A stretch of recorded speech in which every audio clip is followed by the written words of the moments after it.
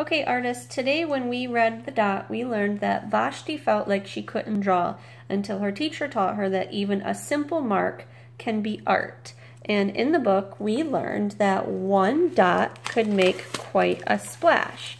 We saw examples of circles, and we also saw examples of negative space where the circle was left blank and things around it were filled in. So today we are going to be doing some projects that kind of have a dot theme to them so that we can get the idea in our head that even a simple mark can be art.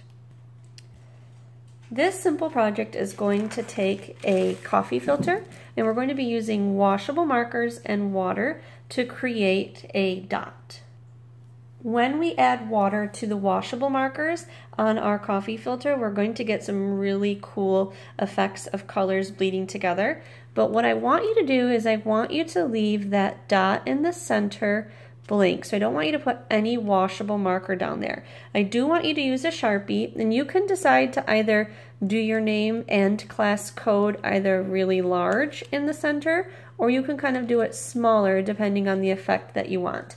I want mine to be a little bit smaller, so I'm just going to go ahead and write my name right on the edge of my coffee filter, and I am using Sharpie because Sharpie will not bleed when water has been added to it. Don't forget to add your class code. When you are choosing the colors to use, I want you to think about how colors might blend with each other. So if you were using reds, you might think about what other warm colors might blend well together. So things that are close to each other on the color wheel might blend well together. So warm colors together would blend well, and cool colors together would blend well. If you do decide to mix your warm and cool colors together, that's fine, but just know that when they blend, they might turn into some colors that you didn't expect, like some grays or browns. So what you want to do is you want to use your washable markers and just start maybe filling in the outside edge of your coffee filter. It doesn't have to be any certain pattern.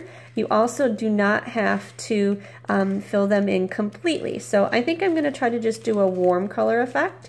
So I'm going to pause and catch up, but I'm just going to do some lines radiating out from the center of my coffee filter.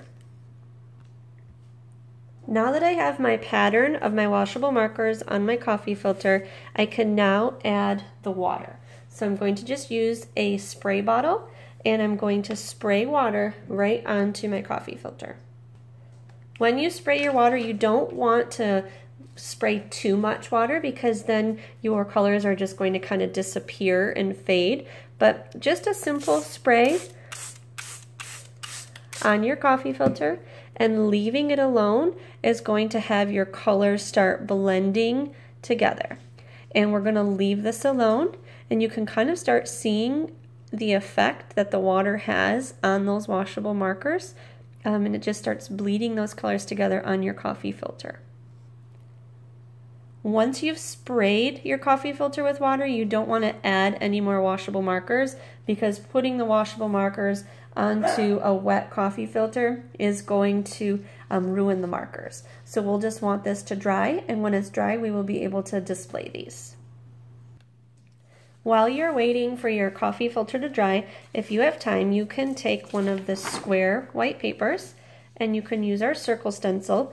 Kind of try to eyeball where the center is, and then with pencil, lightly go around the edge of your circle.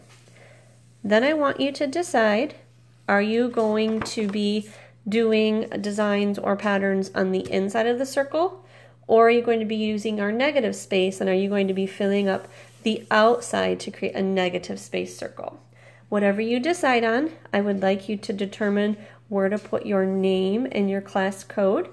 I think I'm going to do negative space, so I'm going to go ahead and put my name right on the inside of that circle.